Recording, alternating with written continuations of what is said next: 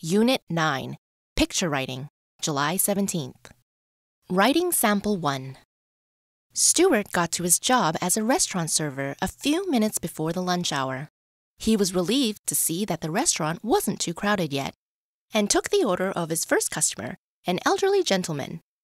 The man ordered seafood spaghetti along with an iced tea. Stuart took his order back to the kitchen just as he noticed some other customers arriving. Before Stuart knew it, the restaurant was filled with people. He quickly took some orders and went to fetch the elderly man's spaghetti and tea. When he carried the tray out to the table, 2 children playing tag in the restaurant bumped into him, sending the food crashing to the floor. As Stuart started cleaning the mess, the children came up looking sad and embarrassed. "We're really sorry," they said. "Can we help you clean up?"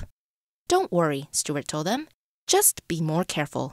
They nodded, and Stuart apologized to the old man that he might have to wait a bit longer for his meal.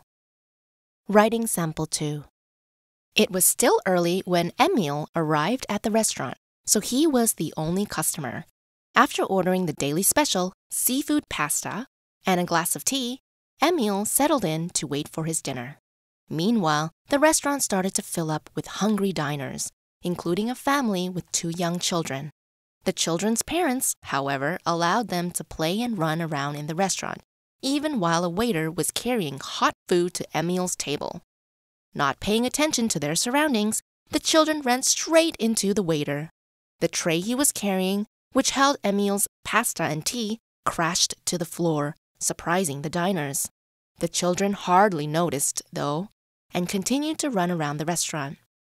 While Emil and some other diners helped the waiter clean up the mess, the children's parents didn't even look up from their smartphones. Thus, after the mess was cleared, the restaurant manager presented them with the bill for Emil's meal and asked them to collect their children and leave.